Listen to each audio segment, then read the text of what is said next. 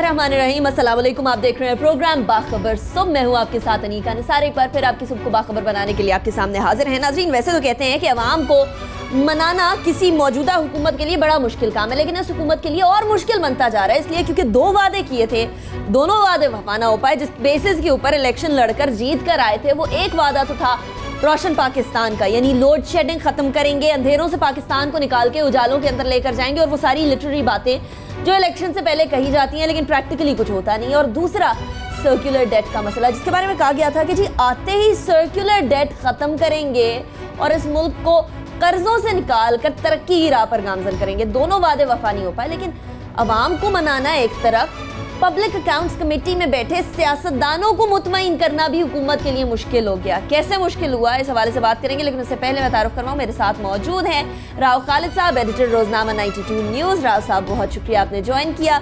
सोहेल इकबाल भट्टी साहब हमारे साथ मौजूद हैं, एनालिस्ट हैं। बहुत शुक्रिया सोहेल साहब, आपने ज्वाइन किया। सोहेल साहब, सुबह सुबह आप फिर लोड शेडिंग की और सर्कुलर डेट की बात ले आए। नाजरीन बेचारे जो है वो बिल्कुल ही डिप्रेशन में चले जाएंगे। लेकिन अगर हम इस मामले को नहीं टेकअप करेंगे तो लोगों को जो जिन मुश्किलात का सामना है वो ख़त्म भी नहीं होंगी। तो ऑब्जेक्टिव यही होता है कि जो सबसे बड़ा तवानाई बहरान का मसला आवाम को इससे दो चार हैं, उससे निकाला जा सके और गवर्नमेंट पे एक प्रेशर बिल्ड किया जा सके। इसी प्रेशर को बिल्ड करने के लिए पब्लिक अकाउंट्स कमेटी ने 2 हफ्ते कबल वजारत पानी बिजली को इंटीमेट किया था कि गर्दिशी कर्जा दोबारा बढ़ रहा है, हमें मीडिया से पता चल रहा है, और लोड शेडिंग कम नहीं हो पा रही जिस तरीके से मुस्लिम लीग नून की हुकूमत ने वादे किए थे और यकीन दहानियाँ करवाई थी। तो आप तैयारी करके आए, 2 हफ्तों के बाद स्पेशल हम आपसे ब्रीफिंग लेंगे गर्दिशी कर्जों के मामले के ऊपर और लोड शेडिंग के ऊपर।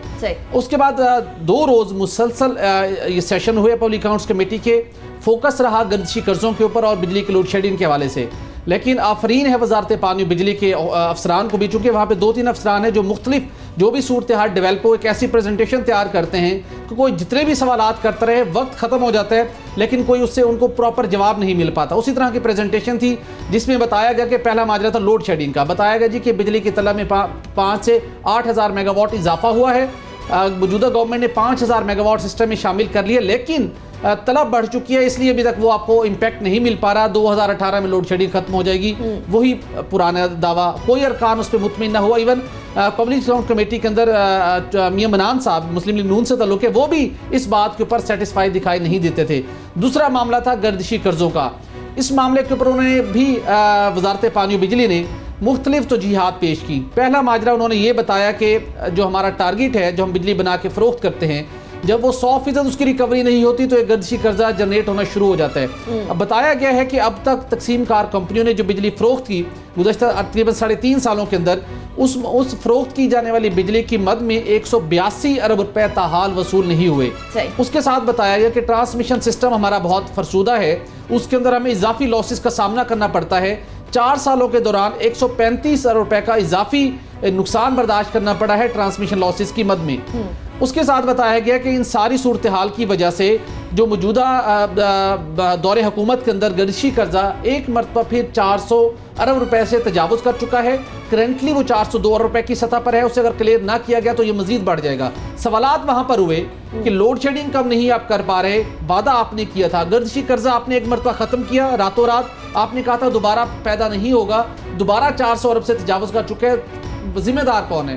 तो वजारत पानी बिजली के अफसरान ने राइट लेफ्ट देखा और देखा कि वजारत खजाना के तो कुछ लोग मौजूद नहीं है। उन्होंने कहा जी कि वजारत खजाना हमें अदायगियाँ नहीं कर रही, सब्सिडी नहीं दे रही, इसलिए गर्दिशी कर्जा खत्म नहीं हो रहा। अरकान ने कहा वो कैसे? उन्होंने कहा जी कि वजारत पानी बिजली एक पूरा चार्ट तैयार किया हुआ है। मतलब है कि वजारत पानी बिजली ने कि जितनी रिकवरियाँ नहीं होती, आप एक रसीद बनाते, इनवॉइस तैयार करते, वजारत खजाना को भिजवा देते हैं कि ये हमें शॉर्टफॉल का सामना है रेवेन्यू के अंदर, आप अदा कर दीजिए। भाई वहाँ से कैसे अदा होंगे? एक फाइनेंशियल डिसिप्लिन है, हर साल के लिए एक सब्सिडी मुख्तस की जाती है, उससे ओवर एंड अबव जारी नहीं हो सकती। उसके बाद आपने अपनी कारकर्दगी बेहतर नहीं बनाई, बिजली चोरी पर आपने काबू नहीं पाया, पावर प्लांट्स की सूरत हाल को आपने बेहतर नहीं बनाया, जितने पैसे आपके रिकवर नहीं हो पाते आप इन्वाइस करके भिजवा देते हैं कि वजारत खजाना भिजवाए। तो डार साहब मुख्तलिफ इजलासों के अंदर इस बात की मुखालफत कर चुके हैं कि वो ये रकम अदा करने को तैयार नहीं है। अब मामला कहाँ पे आया कि गर्दिशी कर्जा भी जारी रहेगा, लोड शेडिंग 2018 में खत्म होगी, और उसके साथ इस कमेटी के अंदर एक और इंकशाफ जरूर किया गया है जो कि हम सब के लिए बड़ा हैरान कुन था कि पन बिजली जो हम माजी में आज तक सुनते हैं कि पाकिस्तान के अंदर सस्ती तरीन बिजली है, वापडा 1 रुपए फी यूनिट बिजली पैदा करता है। गुज़श्ता 3 सालों में मौजूदा हुकूमत ने कुछ ऐसे इक़दाम किए हैं कि वापडा की वो बिजली जो गुज़श्ता कई सालों से 1 रुपए फी यूनिट के तनासुब से पैदा होती थी, उसका रेट 4 रुपए फी यूनिट पे पहुंच चुका है। और उसके बाद आगे सुन लीजिए, जो IPPs पन बिजली के मंसूबे लगा रहे हैं, स्पेशली CPEC के अंदर कुछ मंसूबे लग रहे हैं और कुछ प्राइवेट सेक्टर पन बिजली के मंसूबे लगा रहे हैं, वो पुराना दौर गया। उनका जो टैरिफ है वो 8 रुपए फी यूनिट है। गैस के ऊपर भी 8 रुपए फी यूनिट बिजली पैदा हो रही है और पानी पन बिजली के जरिए भी। तो आगे आने वाले दिनों के अंदर आवाम के लिए काफ़ी मुश्किलात है। वो जो हम एक लोगों की एक अट्रैक्शन थी पन बिजली से मुतल्लिक, माहौल दोस्त तो आज भी ज़रूर है, लेकिन अब वो सस्ती नहीं रही। ठीक है, तो ये वो सारी तफसीलात थी जो पब्लिक अकाउंट्स कमेटी में पेश की। कमेटी ने बरहमी का इजहार किया, वो मुतमईन नहीं है और गवर्नमेंट को टारगेट दिया गया है कि तमाम सूरत हाल को बेहतर बनाकर आइंदे इजलास के अंदर वजारत पानी और बिजली हमें दोबारा रिपोर्ट पेश करें। सही है। अच्छा, ये इसहाक डार साहब वर्सेस ख्वाजा साहब, ये ministries versus ministry of finance versus ministry of power and water तो नहीं बनना चाहिए ना राव साहब? एटलीस्ट मिनिस्ट्रीज को तो सही से काम करते रहना चाहिए। लेकिन ठीक है, अगर आप ये काम नहीं कर सकते, पब्लिक सेक्टर में नहीं कर सकते, तो उसी तरह कंपटीशन डेवलप कर दीजिए। जैसे लंदन में होता है कि बहुत सारी कंपनियां, तकसीमकार कंपनियां होती हैं इलेक्ट्रिसिटी की, और कंपटीशन में चीज़ों को बेहतरी की तरफ लेकर जाती है, जैसे टेलीकॉम सेक्टर में, बहुत सारे और सेक्टर्स में। जी, ये एक तो गर्दिशी कर्जे की जो बात है, वो इसहाक डार साहब ने जब पे करना था उस वक्त उन्होंने आंखें बंद करके पे कर दिया, और वो जो ऑडिटर जनरल जिन्होंने उस पर एतराज़ लगाया था उस पर सारा, और उन्होंने उसकी पूरी एक रिपोर्ट तैयार हुई जिसमें उस पर बहुत सी बेज़ाब्तगियाँ और बहुत गलत किस्म के क्रिमिनल हद तक उसमें यानी एक्ट किया गया पे करने के लिए, कुछ कंपनीज़ को ऑब्लाइज करने के लिए, उसको भी पॉइंट आउट किया। तो अब इनको क्या मसला है इसहाक डार साहब को, उसको अगर अब पे करना है। दूसरी बात यह कि उन्होंने बड़े दावे किए थे, अभी महीना पहले ख्वाजा साहब ने प्रेस कॉन्फ्रेंस की थी, उन्होंने कहा एक्चुअली कहा जाता है 400 बिलियन है, लेकिन वो PSO की कुछ है, कुछ इधर कुछ हेजिंग हुई है, कुछ इधर से पेमेंट आनी है, कुछ उधर से जानी है, कर करा के उन्होंने आखिर में जो फिगर दिया था वो 98 या 89 बिलियन रुपीज़ का दिया था कि वो हमने पे करना है। और अब इनकी अपनी वजारत ने रिटर्न रिपोर्ट सबमिट की कि 402 अरब रुपए का 402 अरब अब खुद वो कह रहे हैं। उसके बाद दूसरी नालायकी वो खुद बता रहे हैं अपनी कि जी जो तकसीमकार कंपनी है 182 बिलियन वो रिकवरी नहीं कर सकी, जिसमें वो कहते हैं कि जी पेशावर की है इलेक्ट्रिक सप्लाई कॉर्पोरेशन है, फिर ट्राइबल एरियाज़ की इलेक्ट्रिक सप्लाई कॉर्पोरेशन है, फिर सक्कर के कुछ एरियाज़ हैं, तो उनसे वो रिकवर नहीं कर सकी।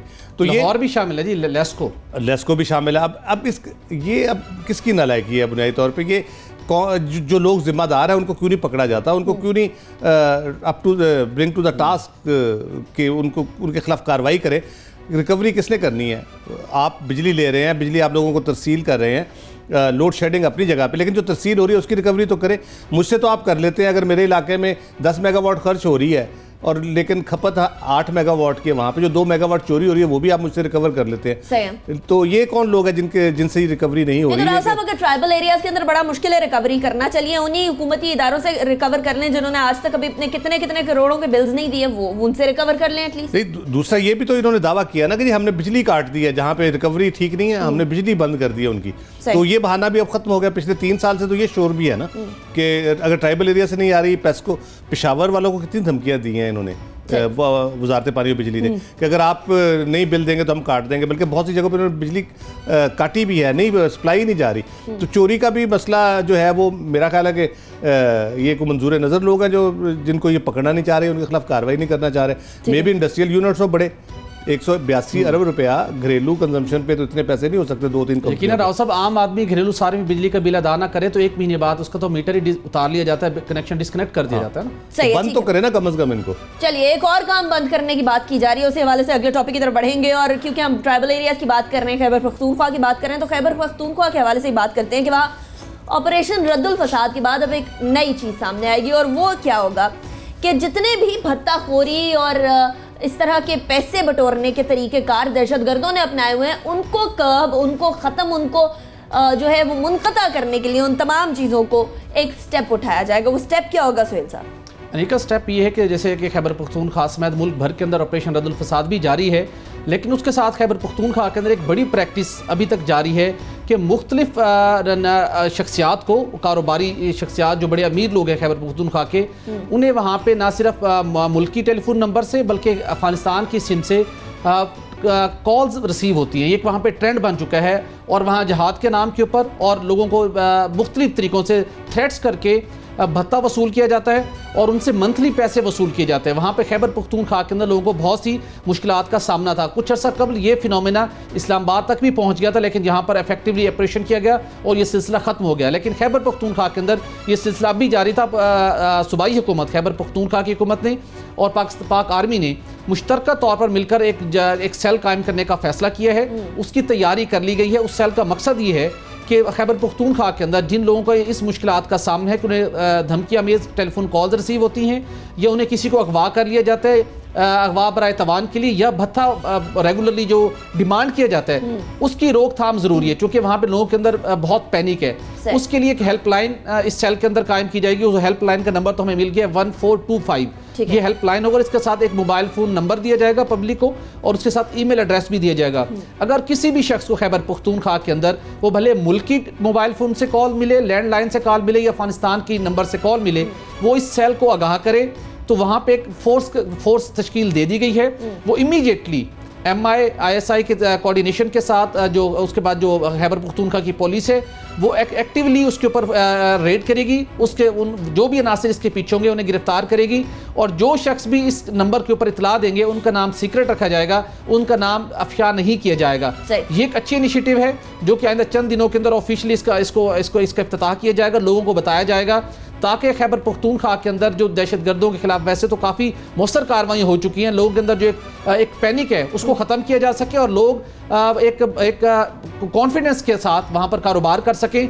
इसी सिलसिले के लिए ये खसूसी सेल कायम किया जा रहा है। अच्छा राज साहब, अभी कल ही हम बात कर रहे थे इस हवाले से कि FIA ने कुछ टेक्नोलॉजिकल एडवांसमेंट करते हुए वो सेम और वो मोबाइल फ़ोन जिसके IMEI नंबर्स प्रॉपर नहीं है या जाली हैं या कुछ उसके अंदर प्रॉब्लम है वो भी ट्रैक डाउन की जा सकेंगी वो कॉल्स, वो इसके अंदर भी काम आएगा डेफिनेटली। इस तरह की कोऑर्डिनेशन कुछ नज़र आएगी हमें। ज़ाहिर है टेक्नोलॉजी का एडवांसमेंट जो है वो इसके लिए उसको यूज़ करना चाहिए, अगर नहीं है तो उनको ज़रूर करना चाहिए।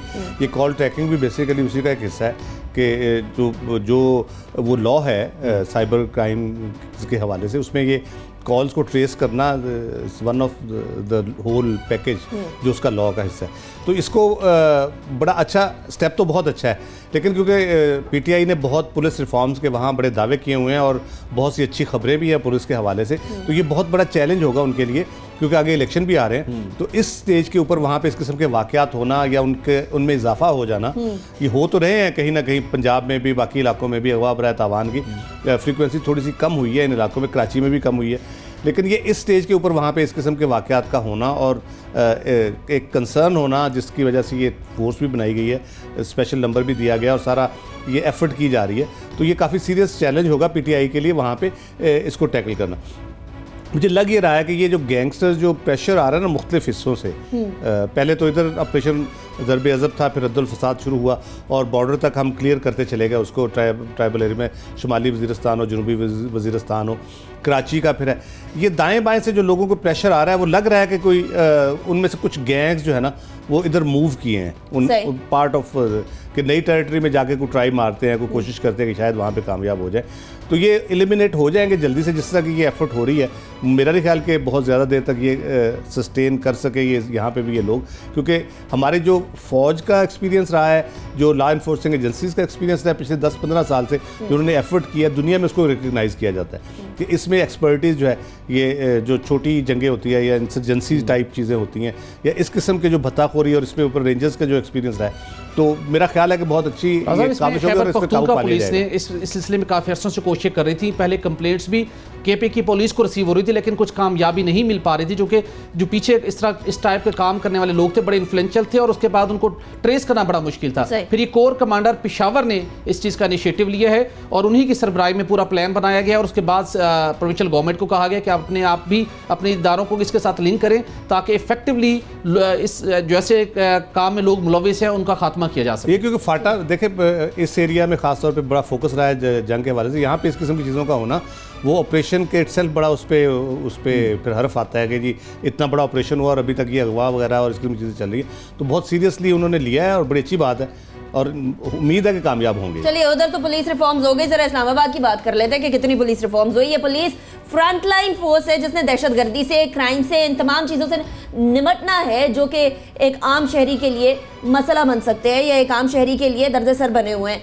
लेकिन तब ये उस तरीके से बेहतर तरीके से लड़ सकेंगे इन तमाम नासूरों से जिन्होंने पाकिस्तान को जकड़ा हुआ है, जब ये खुद मोटिवेटेड होंगे। और मोटिवेटेड तब होंगे जब इनकी बेसिक नेसेसिटीज़, जो बुनियादी ज़रूरियात हैं, उनका ख्याल रखा जाएगा। ज़रा इस्लामाबाद पुलिस का हाल अहवाल भी सुन ले राव साहब।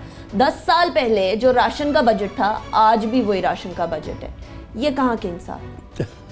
ये बहुत इंटरेस्टिंग है और बड़ा अफसोसनाक ख़ास तौर पे कि इस्लामाबाद में जो पुलिस ड्यूटी सर अंजाम दे रही है, उसका पर डे अगर आप इसको कैलकुलेट करें तो 13-14 रुपए ये बनते हैं। जिसमें एक छोटा चिप्स का पैकेट आता है। खाना रोटी किससे खाएंगे आप? 5 रुपए की रोटी है या 4 रुपए की रोटी है, 2 रोटियां लेके खाएंगे किसके साथ आप? तो ये 8 रुपए की रोटी ज़्यादा से ज़्यादा एक चिप्स का पैकेट छोटा जो है वो मिलता है, वो भी एक वक्त आप खा सकते हो, उसके बाद आप क्या करेंगे? इतनी ज़्यादती है ये और इतना जुल्म है इसमें।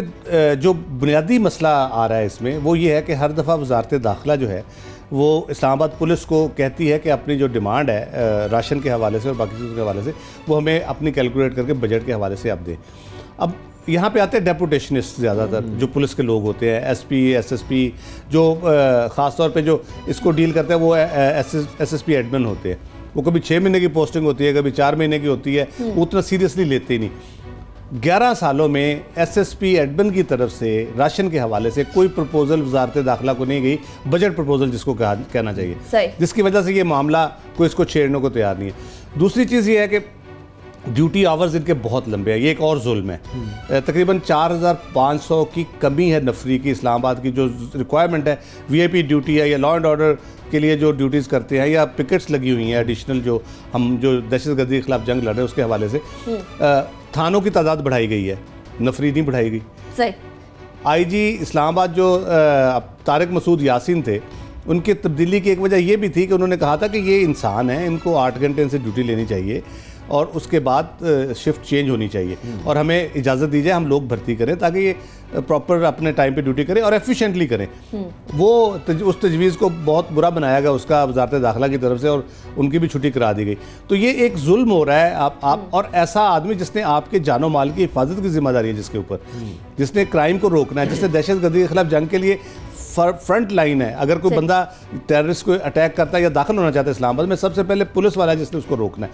उनके साथ ये जुल्म कि आप 13-14 रुपए उसको पर डे राशन दे रहे हैं और 18-18, 20-20 घंटे ड्यूटी ले रहे हैं उससे। ठीक है, ह्यूमनली तो पॉसिबल है ही नहीं सोहेल साहब, लेकिन एक जगह आप सेफ सिटी की बातें कर रहे हैं, कैमरे नस्ब कर रहे हैं, एक जगह आप टेक्नोलॉजिकल एडवांसमेंट्स की बातें कर रहे हैं, दूसरी जगह आप पुलिस को, जिन्होंने बेसिकली तमाम चीज़ों से, तमाम क्राइम से भी, दहशतगर्दी से भी निपटना है और जाने कुर्बान कर रहे हैं। अब हम और आप उनसे डिमांड भी करते हैं कि जी पुलिस ये काम नहीं कर रही, वो काम नहीं कर रही, लेकिन जब उनके प्रैक्टिकल हालात देखते हैं तो अफसोस होता है कि आप एक ऐसी फोर्स जिसने शहरियों की हिफाजत और जानो माल की हिफाजत की बात करनी है, उनके अपने खाने के लिए दिन के अंदर 13 रुपए से क्या बनता है? अनिका देखिए, ये 13 रुपये तो सिर्फ एक रस्मी कार्रवाई है, ये तकरीबन जो माहाना राशन अलाउंस है तकरीबन ना होने के बराबर है। लेकिन हम दूसरी तरफ देखें तो इस्लामाबाद पुलिस की ओवरऑल जो उनकी कारकर्दगी या उनके थानों का जो अंदर जो सूरत हाल है कदरे बेहतर है, लेकिन हैरान कुन तौर के ऊपर उनका जो यौमिया बात करें या माहाना राशन की बात करें वो ना होने के बराबर है। ये सरासर नाइंसाफ़ी भी है। दूसरे अल्फाज के अंदर बेसिकली मेरे ख्याल के मुताबिक जैसा राव साहब ने बताया कि एसएसपी एडमिन की ये जिम्मेदारी होती है कि वो इस तरह के कुछ तजावीज़ भिजवाएँ। अगर वो ये तजवीज़ नहीं भी भिजवाते तो वजारत दाखिला के अंदर बैठे हुए लोग जो बजट रिकमेंडेशन को फाइनल करके आगे भिजवाते हैं, वो भी इतने कम इल्म तो नहीं है ना कि उन्हें पता ना हो कि ये एक बुनियादी ज़रूरत है, होना चाहिए।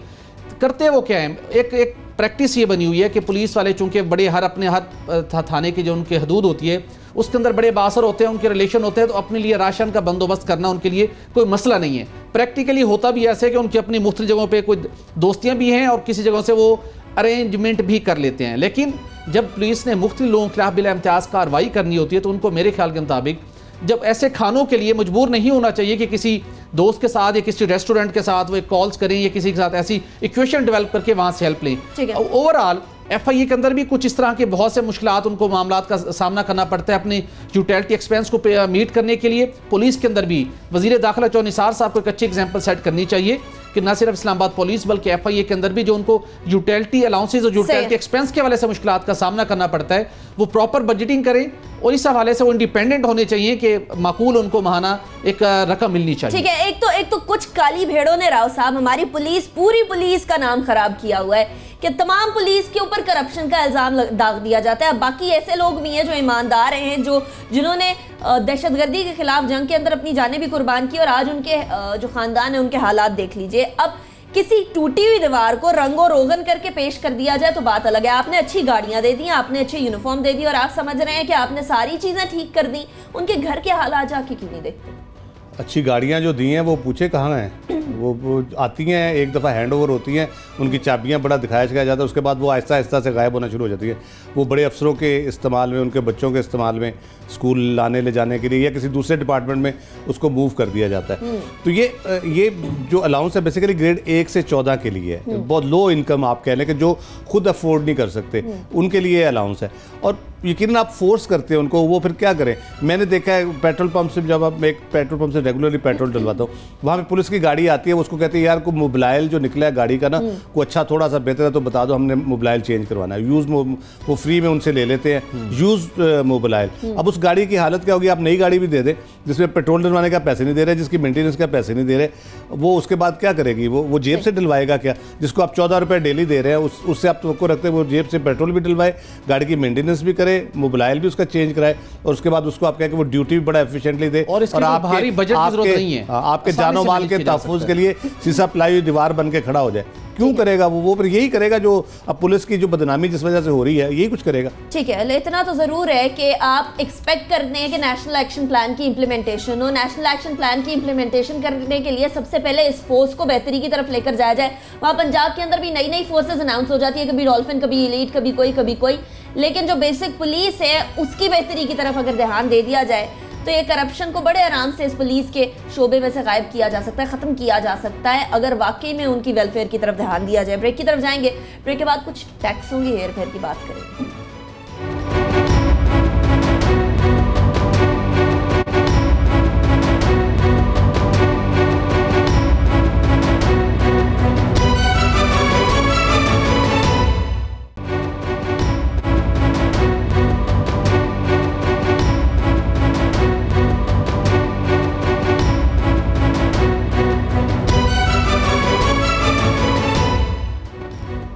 Back after break. नाजरीन, आजकल FBI बहुत तेजी दिखा रही है टैक्स कलेक्ट करने के मामले में, टैक्सों की कुछ पॉलिसीज तब्दील करने के मामले में। किसी सेक्टर को छूट मिलती है तो किसी के ऊपर और टैक्स दाग दिया जाता है। अब जाहिर है बजट बनना है, उसके लिए भी शो करना है कि हमारा टैक्स रेवेन्यू या टैक्स की जो शॉर्टफॉल है वो इतनी ज़्यादा नहीं है कि जितनी ज़्यादा मीडिया में बताई जा रही है। उसके लिए बहुत सारी रद्दोबदल है। लेकिन जो कल हमने पोल्ट्री सेक्टर की बात की थी, आज ज़रा डेयरी सेक्टर की बात करते हैं। सुहेल साहब, ये हम लोगों ने बात की थी जब पोल्ट्री सेक्टर की, तो उसके अंदर तो डेफिनेटली फिर कुछ छूट देनी थी। डेयरी के क्या मामलात है? निकल लगता है कि डेयरी सेक्टर में भी कुछ ना कुछ छूट मिल जाएगी उसी वजह से जिस वजह से पोल्ट्री में मिली। वजूहात तो कुछ उसी किस्म की हैं। आवाम के नाम के ऊपर रिलीफ हासिल करने की कोशिश की जा रही है। ये अलग क्वेश्चन है कि बजट से तजवीज़ मंजूर होने के बाद आवाम को कितना रिलीफ मिलता है या नहीं मिलता। लेकिन पाकिस्तान डेयरी एसोसिएशन ने FBR के हुकाम के साथ मुलाकातें की हैं और उन्होंने आइंदा माली साल के बजट के लिए कुछ तजावीज़ सबमिट की हैं और किसी हद तक वो FBR के हुकाम को कन्विंस करने में भी कामयाब हुए हैं कि हुकूमत ने कुछ वादे किए थे 2015-16 के माली साल से कब कि वो डेयरी सेक्टर के ऊपर जो टैक्सेस हैं उनको ख़त्म करेंगे बतदरीज, लेकिन वो ख़त्म नहीं किए गुज़श्ता 2 माली सालों के दौरान।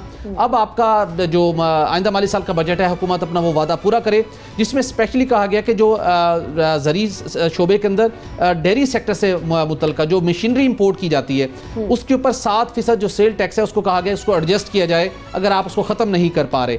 उसके साथ डेयरी सेक्टर के कुछ ऐसे मटीरियल हैं जो उसकी पैकेजिंग में यूज़ होता है, उसके ऊपर इस वक्त ज़ीरो रेटिंग का ज़ीरो शरह है टैक्स की। उसको कहा गया कि आइंदा साल खुदारा बढ़ा ना दीजिएगा, उसको मुस्तहकम रखिएगा। यानी डर है कि कहीं FBR अपने रेवेन्यू पूरा करने के लिए बढ़ा ना दे। उसके साथ जो सबसे ज़्यादा फोकस किया जा रहा है, जो कन्विंस किया गया है FBR के हुकाम को, कि जो पाउडर मिल्क इंपोर्ट किया जाता है मुख्तलिफ बिजनेसमैनों की जानिब से, उसके ऊपर 25% रेगुलेटरी ड्यूटी आयद है। उसमें कहा गया कि उस रेगुलेटरी ड्यूटी को ख़त्म किया जाए। पहली तजवीज़ ये दी गई है पाकिस्तान डेयरी एसोसिएशन की जानिब से, अगर आप उसको ख़त्म नहीं करते तो एटलीस्ट उसको कम कर दें। सोहेल साहब, ये तो वो लग्जरी आइटम्स के अंदर आ गया था ना, जिसको इंपोर्ट करने पे ड्यूटी बढ़ाई गई थी, उसके अंदर बढ़ाई गई थी और मजीद भी तजवीज़ ज़ेरे गौर है कि इसके ऊपर बढ़ाई जा सकती है। लेकिन अब डेयरी एसोसिएशन ने कहा है कि ये चूँकि जब इसको मुख्तलिफ मसनूआत हम तैयार करते हैं ड्राई पाउडर मिल्क से, तो अल्टीमेटली अवाम के ऊपर असर पड़ेगा। तो आप अवाम को जहन में रखें FBR, तो इसके ऊपर जो 25% रेगुलेटरी ड्यूटी आयद है वो मुकम्मल तौर पे या तो ख़त्म की जाए या एटलीस्ट कुछ उसकी परसेंटेज कम कर दी जाए। इसके साथ डेयरी इंडस्ट्री के ऊपर तकरीबन 3 से 3.5% तक विद होल्डिंग टैक्स आयद है, वो मुकम्मल तौर पर ख़त्म करने की सिफारिश की गई है। इसके साथ एक और बड़ा मसला आता है, जो पैकेजिंग मटीरियल है जो डेयरी की मसनूआत के ऊपर अंदर यूज़ होता है, उसके ऊपर 10% सेल टैक्स आयद है। हुकूमत ने वादा किया था कि वो 1 साल के बाद ख़त्म कर दिया जाएगा, वो ख़त्म नहीं हुआ। पैकेजिंग मटीरियल के ऊपर जो सेल टैक्स है 10% आयद है, वो ख़त्म करने की सिफारिश की गई है। उसके साथ मुख्तलिफ बिजनेसमैन जो डेयरी के अंदर काम कर रहे हैं, वो जानवर इंपोर्ट करते हैं ऑस्ट्रेलिया से, यूरोप से और अमेरिका से, ताकि दूध की ज़्यादा पैदावार के हसूल के लिए जानवर इंपोर्ट किए जाते हैं। उसके बाद उन जानवरों की वैक्सीनेशन के लिए आज भी पाकिस्तान के अंदर कोई लीगल तरीक़ेकार मौजूद नहीं है, सही है, और वैक्सीनेशन की ज़रूरत पेश आती है, तो अल्टीमेटली उन लोगों को मजबूरन स्मगलिंग और गैर कानूनी चैनल से वो वैक्सीनेशन मंगवानी पड़ती है। FBR से ये दरख्वास्त की गई है कि आप उनकी लीगली वो वैक्सीनेशन वैक्सीन मंगवाने की इजाज़त भी दी जाए, और जब हम वो वैक्सीन इंपोर्ट करें तो उसके ऊपर टैक्स आयद नहीं होना चाहिए, ताकि जो जानवर पाकिस्तान के अंदर इंपोर्ट होते हैं ज़्यादा दूध हासिल करने के लिए, उनके ऊपर उनकी फिर पैदावारी लागत में इजाफा ना हो। ये भी उसके अंदर सिफारिश की गई है। ये तो वो चंद सफात चाहता है जिसके अंदर इम्कान ये है कि कुछ किसी हद तक इनको रिलीफ मिल जाएगा। और पाकिस्तान का जो डेयरी का शोबा है, मुख्तलिफ मेरी माहिरीन से इस हवाले से बात हुई है, इसके अंदर बहुत ज़्यादा पोटेंशियल मौजूद है। हम लोग अपनी ज़रूरियात पूरी करने के साथ साथ दुनिया के दीगर ममालिक की भी हम एक्सपोर्ट कर सकते हैं डेयरी मसनूआत, लेकिन बदकिस्मती से हम नहीं कर पा रहे, चूँकि हुकूमत की इस शोबे पर तवज्जो नहीं है। सिर्फ टैक्स कम नहीं होने चाहिए, इस शोबे के अंदर बहुत सी रिफॉर्म्स लाने की ज़रूरत है कि जिसके ज़रिए से न सिर्फ हम अपनी मुल्क की ज़रूरत पूरी करें, बल्कि डेयरी मसनूआत हम एक्सपोर्ट भी करनी चाहिए। इसके साथ एक और अवामी मसला है, हमने अपने प्रोग्राम में ये डिस्कस किया था पहले कि सुई सदरन का LPG सप्लायर के साथ एक मामला चल रहा था। वजारत पेट्रोलियम को एक ख़त भी लिखा गया था LPG एसोसिएशन की जानिब से कि इस मसले को सॉल्व करवाइए, अदरवाइज़ कीमत बढ़ सकती है। वार्न किया गया था, वो एक क्या उनकी अंडरस्टैंडिंग थी, वो मसला तो हल नहीं हुआ। एक कार्गो जो LPG लेके आया था वो वापस चला गया है, और उसी सुई सदरन ने जिसके पास वो टर्मिनल मौजूद है LPG को हैंडल करने का, उसी कंपनी ने LPG की कीमत में 10 रुपए फ़ी किलो इजाफा कर दिया है। रमज़ान की आमद से कबल ही LPG की कीमत बढ़ाने का सिलसिला शुरू हो गया। आप जानवर इंपोर्ट कर रहे हैं, बायोगैस ही बना ले अगर आपने LPG से साथ कनेक्ट किया है। लेकिन राव साहब, इतना ज़रूर है कि कुछ सिफारिशात या कुछ तजावीज़ जो पेश की गई हैं वो तो बचाए। जिस तरह वैक्सीनेशन मंगवाने की किसी ना किसी तरीके से तो वैक्सीनेशन पहुंच जानी है। जिस तरीके से हमारे वेस्टर्न बॉर्डर से माल मवेशी स्मगल हुआ करते हैं, उस तरीके से स्मगलिंग हो जाएगी। लेकिन अगर इसको लीगलाइज कर दिया जाए तो एक टैक्सेशन का तरीका जो है वो मिल जाएगा। लेकिन दूसरी तरफ ये पैकेजिंग और ड्राई मिल्क की बात की जा रही है कि आवाम को इसका डायरेक्ट असर पड़ेगा। ड्राई मिल्क की बात करें तो यहाँ क्या इस चीज़ ड्राई मिल्क की पैदावार यहाँ नहीं हो सकती? जिस वजह से टैक्सेशन बढ़ाई गई थी वो यही था ना कि अंदर पाकिस्तान के अंदर चीज़ें पैदा होना स्टार्ट हो। बिल्कुल, उसका जो बुनियादी तौर पे इनका जो मुतालबा है वो कह रहे हैं कि जिस तरह टेक्सटाइल सेक्टर को आप मराहत देते हैं, उनको पैकेजेस देते हैं, हमें भी उस तरह से दें। लेकिन उसके लिए आप ये देखें कितनी इन्होंने वैल्यू एडिशन कितनी की है अपनी अब तक। जो भी ये डेयरी का काम कर रहे हैं, इंडस्ट्रियल बेसिस पे कर रहे हैं, इंडस्ट्रियल स्केल पे कर रहे हैं, उन्होंने क्या किया है उसमें, वैल्यू एडिशन क्या की है, उनकी प्रोडक्शन का लेवल क्या है, फिर जो इंटेलेक्चुअल प्रॉपर्टी राइट्स उनको कहा कि आप जब लेबलिंग करते हैं तो उसको रजिस्टर कराएं आप रेगुलरली, क्या उन्होंने वो सारा प्रोसेस किया है। रिलीफ ये सारे लोग मांगते हैं, रिफंड और रिबेट की भी बहुत ज़्यादा ये शोर डालते हैं कि हमें दिया जाए। लेकिन बात वही है, आप डेयरी के ऊपर जो मेन प्रोडक्ट्स है, चीज़ है, बटर है, मिल्क है, ड्राई मिल्क है, ठीक है, आपकी गर्मियों में जाके पैदावार जो है वो बहुत कम हो जाती है बुनियादी तौर पे, तकरीबन 70% आप कह लें कि वो नीचे चली जाती है आपकी प्रोडक्शन ओवरऑल, तो आपको इंपोर्ट करना पड़ता है ड्राई मिल्क। तो जब आपकी 70%, आप पाकिस्तान 5वां 6ठा मुल्क है शायद दुनिया में ये डेयरी के हवाले से जो प्रोड्यूस कर रहा है डेयरी प्रोडक्ट्स जो है या मिल्क प्रोडक्शन के हवाले से, तो हम क्यों नहीं कर सकते अपने ड्राई मिल्क का हो, चाहे चीज़ का हो, चाहे बाकी चीज़ें हो, हम खुद उसको उस तरह से बाकी जो गर्मियों का सीज़न है उसके लिए हम अपने क्यों नहीं स्टॉक्स इस्टेब्लिश कर सकते, हम इंडस्ट्री को क्यों नहीं कर सकते। पहली जो भट्टी साहब ने शुरू में बात की थी वो पोल्ट्री का हमने जिक्र किया, एक ख़ास फैमिली है, ख़ास लोगों का वो उसमें है। फिर इसमें भी मेरा ख्याल है काफ़ी सारे इन्वॉल्व हो चुके हैं वो। फिर वो लाइफ स्टॉक में भी बहुत ज़्यादा उनका, इस लाइफ स्टॉक से भी ये डायरेक्टली लिंक है, उसमें बहुत ज़्यादा उनका है। गुजरांवाला में कोई एक सुना बहुत बड़ा प्लांट लग चुका है। पिछले बजट में उसके लिए पैकेज भी आया था एक लाइव स्टॉक के लिए और गोश्त वगैरह के लिए वो। तो ये एक स्पेसिफिक लोगों के लिए स्पेसिफिक इंडस्ट्री को मराद देने की बात नहीं होनी चाहिए, ये ओवरऑल होनी चाहिए। दूसरा इसमें सबसे अफसोसनाक बात यह है कि आप पैकेजिंग के ऊपर सेल्स टैक्स ले रहे हैं पहले, उसके बाद जब वो मिल्क पैक होकर आएगा फूड आइटम पे भी उन्होंने सेल्स टैक्स लगा दिया, ये मल्टीप्लाई हो जाता है। इसी तरह बिजली के बिलों में भी इसी तरह से होता है कि आपका सेल्स सारे टैक्स जमा करने के बाद, सरचार्ज जमा करने के बाद उसके ऊपर सेल्स टैक्स दर टैक्स 2-3 दफ़ा ये डुप्लीकेशन होती है उसकी। ये बिल्कुल इलीगल भी है, अनकॉन्स्टिट्यूशनल भी है और लोगों के साथ जुल्म है बहुत बड़ा। कि आपने वैल्यूडेशन की बात की, बिल्कुल होनी चाहिए। माजी के अंदर मरहूम डॉक्टर जफर अल्ताफ साहब ने पंजाब में यही प्रोजेक्ट करने की कोशिश की, वैल्यूडेशन की, सक्सेसफुली वहला दूध की प्रोडक्शन कहाँ पर ले गए थे, लेकिन फिर हमारे हुक्मरान जमात से ताल्लुक रखने वाले कुछ लोगों ने ही उन्हें निशान इबरत बनाया और उन्हें उनके खिलाफ मुकदमात बना देंगे। वैल्यूडेशन इस वजह से नहीं हो पाती इस सेक्टर में स्पेशली। ठीक है, बहुत सारे सेक्टर्स में वैल्यू एडिशन हो सकती है, बल्कि जिसके बारे में हम बात कर रहे हैं, हम एक्सपोर्ट कर सकते हैं, फ्रूट एक्सपोर्ट कर सकते हैं, डेयरी एक्सपोर्ट कर सकते हैं, लेकिन अगर विल हो, जिस तरह हम हर बार बोलते हैं कि where there's a will there's definitely a way, लेकिन यहाँ विल नहीं है तो वे नहीं निकल पा रहा और तरीकाकार इस चीज़ का भी नहीं निकल पा रहा कि एजुकेशन सेक्टर का क्या करें। कराची की जरा बात करते हैं, कराची का रुख करते हैं, सबसे बड़ा शहर। इस शहर की तकरीबन 2-2.5 करोड़ की आबादी है। इस 2-2.5 करोड़ की आबादी के लिए गवर्नमेंट सेक्टर के स्कूल्स इतने नहीं कि वो तमाम रिक्वायरमेंट को, डिमांड को पूरा कर सकें। ऐसे में प्राइवेट सेक्टर के स्कूल्स आते हैं, लेकिन प्राइवेट सेक्टर के स्कूल्स अपनी फीसों को आसमान तक ले गए और एक आम शहरी के लिए तो राव साहब पॉसिबल नहीं है कि किसी अच्छे प्राइवेट सेक्टर के स्कूल के अंदर अपने बच्चे को पढ़ा सके जहाँ 30-30, 40-40 हज़ार तक फीसें हो चुकी हैं। देखें, ओवरऑल बड़ा चला ये किस्सा, पहले भी पिछले साल भी काफ़ी हंगामा रहा इस पर। फिर इस्लामाबाद में ख़ास तौर पे ये जो पीरा है अथॉरिटी जो है इस्लामाबाद और उसके 500-550 प्राइवेट स्कूल्स को जो रेगुलेट करती है वो बिल्कुल बेबस होगी। पंजाब में इसी तरह से हुआ, वो फिर एक प्रोटेस्ट शुरू हो गए जो स्कूलों की मैनेजमेंट वगैरह के हवाले से। ये इसके जो कंट्रोलिंग अथॉरिटी है जो सिंध की हम पर्टिकुलरली बात करते हैं, ये सूबे की है और जो साहब उसको हेड कर रहे हैं इस वक्त, जो डायरेक्टरेट को, वो 11 साल से इस पोस्ट पे बैठे हैं। उन्होंने कभी ये कोशिश ही नहीं की कि किसी तरह को रेगुलेशन कोई अप्लाई किया जाए, कोई रेगुलेट किया जाए, फीसों के स्ट्रक्चर को किस तरह से बढ़ेगी, उनकी परसेंटेज क्या होगी। कोई बहुत बड़ा कोई इसमें नहीं चाहिए आपको कि आपने कोई इजाद करनी है चीज़। आप दुनिया भर के निज़ाम आपके पास मौजूद है, आप उसके हवाले से करें। लेकिन एक इसकी पहले दिन से जो रेगुलेट करने का जो सिस्टम है ना वो ख़राब रहा है। मुशर्रफ दौर में प्राइवेट सेक्टर में इजाज़त दी गई, उसकी प्री कंडीशंस हैं स्कूल बनाने की या कॉलेज बनाने की, वो किसी जगह पे भी हार्डली कहीं पे मेट हो रही होंगी वो सारी कंडीशंस, जिसमें प्लेग्राउंड लाजमी है, बिल्डिंग की जो कैपेसिटी है वो होनी चाहिए। यहाँ डरबे बने हुए हैं उससे करके और उस पर लूट मार की जा रही है। उसके बाद एक और काम किया जाता है, सिर्फ ये फ़ीसों का मसला नहीं है, उसके साथ क्या किया जाता है, ये हर चीज़ का फ़ायदा उठाते हैं। जैसे हम कहते हैं माह रमज़ान में लोग जो है उसको कमाई का महीना बनाते हैं। ये कोई भी सिचुएशन हो, स्कूलों पे हमला हो गया दहशतगर्दों का, सब स्कूलों ने कहा कि जी सिक्योरिटी के नाम पे 250 रुपये बच्चों से वसूल करने, हर बच्चे से 250 रुपये वसूल करने शुरू कर दिए। अरेंजमेंट क्या कि सिक्योरिटी के 2 सीमेंट के ब्लॉक रख दिए, 2 कैमरे लगा दिए, एक आध गार्ड एक्स्ट्रा हायर कर लिया और पिछले 10 साल से वो 250 रुपये हर बच्चे से वसूल किए जा रहे हैं। करोड़ों रुपए तो इस तरह से वसूल कर चुके हैं। उसके ऊपर फीसें हर टर्म के ऊपर ये कम से कम 30 से 40% इजाफा कर देते हैं।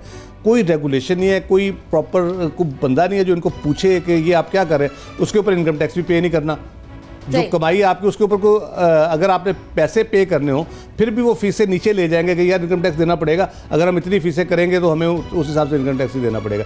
इसलिए ये मादर पिदर आज़ाद सेक्टर चल रहा है, सूबों में भी, मरकज़ में भी। इस्लामाबाद भी पीरा भी कुछ नहीं कर सका यहाँ पे, ये भाई साहब 11 साल से बैठे, ये भी कुछ नहीं कर सके। तो अवाम क्या सरकारी जो पॉपुलेशन ग्रोथ है आपकी, उसमें सरकारी सेक्टर कितना कैटर करेगा? या सरकारी स्कूल बहुत ज़्यादा भी आप बना लें फिर भी पॉपुलेशन जिस तरह से बढ़ रही है, प्राइवेट इंस्टीट्यूशंस होने चाहिए, उनको इनकरेज भी करना चाहिए, लेकिन उनका एजुकेशन स्टैंडर्ड, उनके फीस स्ट्रक्चर, उनकी बिल्डिंग किस तरह की होनी चाहिए, फैसिलिटी किस तरह की होनी चाहिए, ये सारी चीज़ें मॉनिटर करने की ज़रूरत है। सही है, ठीक है। एक तो ये कहा जाता है सोहेल साहब कि जिस तरह का स्कूल हो, डेफिनेटली पेरेंट्स, वालिदैन अपने बच्चों को अच्छे से अच्छे स्कूल में दाखिल कराना चाहते हैं ताकि उनके जो ज़हनी नशोनुमा है वो ज़्यादा बेहतर तरीके से हो सके। लेकिन जिस तरह राव साहब भी कह रहे हैं, दड़बे नुमा जो स्कूल्स हैं उसके अंदर ना तो कोई प्ले ग्राउंड है, ना कोई फैसिलिटी है, उल्टा बल्कि प्रैक्टिकल करने की फैसिलिटीज भी नहीं है अक्सर स्कूल्स के अंदर। लेकिन जो बड़े बड़े स्कूल्स हैं वो इस कदर लूट मार कर रहे हैं और इतने बड़े बड़े मगरमच्छ बैठे हुए उधर कि आप उनको चैलेंज नहीं कर सकते, कोई आम शहरी उनको चैलेंज नहीं कर सकता। उसका क्या करिए, हुकूमत हेल्प करने को तैयार नहीं, आम शहरी चैलेंज नहीं कर सकता, माफिया बन गया ये तो। निका आप ठीक कह रही हैं। अगर दूसरी तनाजुर में अगर हम देखें तो म्यारी तलीम और फिर मुफ्त तलीम की फराहमी रियासत की जिम्मेदारी थी। 18वीं तरमीम के बाद ये सूबाई हुकूमतों के पास ये सब्जेक्ट चला गया है। सूबाई हुकूमतों की जिम्मेदारी थी कि वो अपने सूबे के अवाम को म्यारी और मुफ्त तलीम फराहम करें। अगर हम सिंध की बात करें, अगर वहाँ पर आपके सरकारी सिस्टम वहाँ के अवाम को, बच्चों को म्यारी तलीम और मुफ्त तलीम फराहम नहीं कर सकता, और एटलीस्ट आप ये तो कर सकते हैं ना कि जो प्राइवेट इदारे बन चुके हैं उनको रेगुलेट तो आप दयानादारी से कर सकते हैं ना कि वो किस तरीके से बच्चों को म्यारी तलीम फराहम कर रहे हैं, स्कूल की हालत क्या है और फीसें किस तरह बढ़ा रहे हैं मनमानी करते हुए। हर साल शोर ज़रूर मचता है कि फीसें बढ़ाई जा रही हैं, और उसके बाद प्राइवेट स्कूल्स के मालकान भी सामने आते हैं जी कि कुछ वो अपनी तौजीहात पेश करते हैं, उसके बाद मामला ठप हो जाता है। होता क्या है प्रैक्टिकली, ये होता है कि जब भी ये इनकी एसोसिएशन बनी होती है प्राइवेट स्कूल्स मालकान की, अगर सिंध के अंदर उन्होंने बढ़ानी है या पंजाब के अंदर बढ़ानी है, खैबर पख्तूनख्वा के अंदर जो मुतलका शुबा होता है एजुकेशन का, उनके अफसरान के साथ पहले सेटिंग कर ली जाती है, उन्हें इन्फॉर्म किया जाता है कि हमने इस साल इतनी फीस बढ़ानी है, उन्हें एतमाद में लेके ये सारा काम किया जाता है, तो फिर वो एक्शन क्यों लेंगे। लेकिन सवाल ये है कि बुनियादी तलीम और म्यारी और मुफ्त तलीम सूबाई हुकूमत की जिम्मेदारी, अगर वो ये नहीं कर सकते तो मिडिल क्लास के लोगों के पास इतनी अब सकत नहीं है कि वो हज़ारों रुपए की फ़ीस भरें। तो सिंध हुकूमत एटलीस्ट ये ज़रूर कर दे कि जहाँ पे नाजायज़ तरीके से फ़ीस बढ़ाई जा रही है उसको सिलसिले को रोकना चाहिए, और एक हर स्कूल की एक आप उसकी रैशनिंग कर सकते हैं, उसका आप अंदाज़ा लगा सकते हैं कि कितनी फ़ीस होनी चाहिए, तो उसका एक म्यार होना चाहिए हर स्कूल के स्टैंडर्ड के मुताबिक, और उसके मुताबिक आवाम अपने बच्चों की फ़ीस अदा करें। और उससे भी बेहतर ये होगा कि गवर्नमेंट स्कूल्स का म्यार बेहतर कर लीजिए। इतनी शानदार किस्म की बिल्डिंग्स बनी हुई हैं, बड़े बड़े प्लेग्राउंड्स हैं, इतनी अच्छी क्लासरूम्स हैं जिसको इस्तेमाल करने पे आए। बहुत सारे ऐसी एनजीओज हैं जो कि इस तरह से पब्लिक सेक्टर की स्कूल्स को चला रही हैं, बड़े बेहतर तरीके से चला रही हैं। तो सिंध हुकूमत भी ये कर सकती है अगर चाहे। बिलखुसूस आसिफा भुट्टो जरदारी साहिबा का बहुत तवज्जो है यूथ की तरफ, तो ज़रा इस तरफ भी ध्यान और नजर करम करिए ताकि स्कूल्स की तरफ कुछ बेहतरी आ सके, स्पेशली एक ऐसे शहर के अंदर जहाँ तमाम पाकिस्तान के लोग आकर पढ़ाई की तरफ ध्यान दे रहे हैं। अगले टॉपिक की तरफ बढ़ेंगे और बात करेंगे वज़ीर आज़म साहब ने गैस के हवाले से। जो सुई गैस है, ये जो नेचुरल गैस है, वो फराहमी उसकी बहुत सारी इलाकों में नहीं हो रही, जिसकी वजह से इल्लीगल तरीके से उन इलाकों के अंदर गैस पहुंचाई जा रही है ताकि वहाँ के लोग जो हैं वो मुश्किलात से बच सकें। लेकिन डेफिनेटली वो मुश्किलात से बचेंगे गैस चोरी करके, तो फिर डेफिनेटली हुकूमत को मसले आ जाएंगे। सर्कुलर डेट की बात करते हैं हम, बहुत सारे कर्ज़ों की बात करते हैं। अब क्या वज़ीर आज़म साहब ने ऐसा कदम की बात की है जो कि शायद इस मसले को हल कर सके? अनिका, माजी में वफाकी हुकूमत की ही अदम तवज्जो या गलत पॉलिसी की आप कह सकते हैं। खैबर पख्तूनख्वा के इलाके कोहाट और करक में, यहाँ से खैबर पख्तूनख्वा का ये most rich oil and gas producing ये एरिया है, लेकिन बदकिस्मती से वफाकी हुकूमत की डायरेक्शंस ना होने के बाद इन इलाके के लोगों को उन्होंने एहतजाज किए, आवाज़ें बुलंद की, कभी उनको लीगल तरीके से गैस फराहम करने का मंसूबा शुरू ना किया गया, जिसके नतीजे में अल्टीमेटली वहाँ पे फिर लोगों ने गन पॉइंट के ऊपर इलीगल गैस नेटवर्क बिछाना शुरू किया, और वो इतने बड़े पैमाने पे आज बेच चुका है कि सालाना 5 अरब मालियत से ज़ायद की वहाँ पे गैस चोरी होती है। जब इतने बड़े पैमाने पर गैस चोरी, वहाँ पर इलीगल सीएनजी स्टेशन बने हुए हैं, किसी की जरूरत नहीं है कि उसको गैस की सप्लाई बंद कर सके। छोटी छोटी फैक्ट्रियाँ लगी हुई हैं, घरों के अंदर भी डायरेक्ट गैस सप्लाई हो रही है। अब जब इतने तकरीबन 10 सालों के दौरान 50 अरब से ज़ायद का नुकसान हो चुका है, अब वज़ीर-ए-आज़म का एक डायरेक्टिव इशू हुआ, जिसके बाद वज़ारत पेट्रोलियम ने यह फैसला किया है कि कोहाट और करा के एरिया के अंदर जहाँ से गैस निकल रही है, वहाँ पर रहने वाले लोगों को, सीएनजी स्टेशन को, दीगर छोटी इंडस्ट्री को के लिए एक प्रॉपर एक नेटवर्क, गैस का नेटवर्क होना चाहिए जिसके स्टैंडर्ड्स हैं वहाँ पे। और इस वक्त जो इलीगल नेटवर्क है वो है भी सब स्टैंडर्ड, गैस चोरी भी होती है, ज़ाया भी होती है। तो अब ये फैसला किया गया है कि वहाँ 6 अरब रुपए की मालियत से सुई नॉर्दर्न गैस कंपनी वहाँ पर नया गैस नेटवर्क बिछाएगी, और वहाँ पे जितने उसके सार्फिन हैं, वो कमर्शियल हैं या डोमेस्टिक है, उनको गैस मीटर के जरिए, मीटरिंग के जरिए सप्लाई की जाएगी, लोगों को बिल अदा करना होगा। और इस मामले के अंदर आप सुनकर हैरान होंगी कि सूबाई हुकूमत की भी जिम्मेदारी गैस चोरी को रोकना। अब वजारत पेट्रोलियम ने मुतअद्दिद मजीद मरतबा ये मामला टेकअप किया वज़ीर आला खैबर पख्तूनख्वा के साथ। उन्होंने भी हाथ खड़े कर दिए कि लोगों की महरूमियाँ इस कदर वहाँ पर बढ़ चुकी हैं कि वो गैस की सप्लाई को डिस्कनेक्ट नहीं करवा सकते। और उसके बाद फिर हतमी और कोई ऑप्शन नहीं था कि आप वहाँ पर खुद वहाँ पर जाके नया गैस नेटवर्क बिछाएं। अब इसका फार्मूला भी वज़ा किया गया है कि 6 अरब रुपए में से सूबाई हुकूमत खैबर पख्तूनख्वा की हुकूमत भी पैसे इसमें शामिल करेगी, वफाकी हुकूमत भी अपना हिस्सा डालेगी और सुई नॉर्दर्न भी। और इन तमाम जिस वक्त इलीगल नेटवर्क बिछा हुआ है वो सारा नेटवर्क ख़त्म करके वो नेटवर्क सुई नॉर्दर्न अपनी तहवील में लेगी पाइपिंग का, और वहाँ पर नई स्टैंडर्ड की जो गैस नेटवर्क है वो बिछा के लोगों को गैस फराहमी, जिससे ज़िया भी नहीं होगा, चोरी भी नहीं होगी। बड़ी देर कर दी महबा आते आते राव साहब। यानी अगर ये काम उन लोगों ने इलीगल तरीके से स्टार्ट कर दिया, वहाँ के लोगों ने, कोहाट और करके लोगों ने, ना उन्हें पे करने की ज़रूरत पड़ रही है कोई बिल, ना उन्हें कोई और मसला है, कोई बंदिश नहीं हो सकती, गैस की लोड शेडिंग वहाँ नहीं हो सकती, तो फिर अब वो पॉजिटिव की तरफ कैसे आएंगे? अब आपको माइल करना पड़ेगा ना उन्हें कि आप बिल भी दें और मीटर भी लगे आपके यहाँ। ये काम पहले होना चाहिए था, जब इलीगल काम शुरू हो रहा था, उससे पहले। देखिए, सेटल्ड एरिया में ये चीज़ें अगर हो रही है तो आप क्या मैसेज दे रहे हैं? वो इलाके जहाँ पे ऑपरेशन रद्दल फसाद और ऑपरेशन ज़रबे अज़ब जिन इलाकों में हो रहा है, उस इलाके में अगर इस किस्म की गन पॉइंट के ऊपर गैस चोरी की जा रही है और ये सारे पिछले कोई 10 साल से ये बदमाशी चल रही है, वहाँ पे 50 अरब रुपए की जो फिगर्स लिखे हुए हैं, 50 अरब रुपए की गैस वो उस पर चोरी कर चुके हैं अब तक। हम लोग इधर प्रेशर को तरस रहे होते हैं, उधर पैसे दे के हमें गैस प्रॉपर नहीं मिल रही होती। CNG यहाँ पे बंद है और वहाँ पे लोग चोरी करके मज़े से करें। ये तो आप पूरे मुल्क में ये मैसेज दे रहे हैं कि भाई ज़बरदस्ती आप गन पॉइंट पे ले लो, गैस भी पूरी मिलेगी आपको और आपको पैसे भी पे नहीं करने पड़ेंगे। तो ये तो सबसे आसान तरीका है। तो ये 10 साल कौन सोया रहा है इसके ऊपर? कौन लोग थे जो जिनका ये इन्फ्लुएंस था, जिन्होंने वहाँ पे कार्रवाई नहीं होने दी? ये फौरी तौर पे इसको जिस वक्त नोटिस में हुकूमत के आया था उसी वक्त इसको रोकना चाहिए था। चाहे वहाँ फ़ौज भेजनी पड़ती, रेंजर्स भेजने पड़ते, पुलिस से कार्रवाई करते।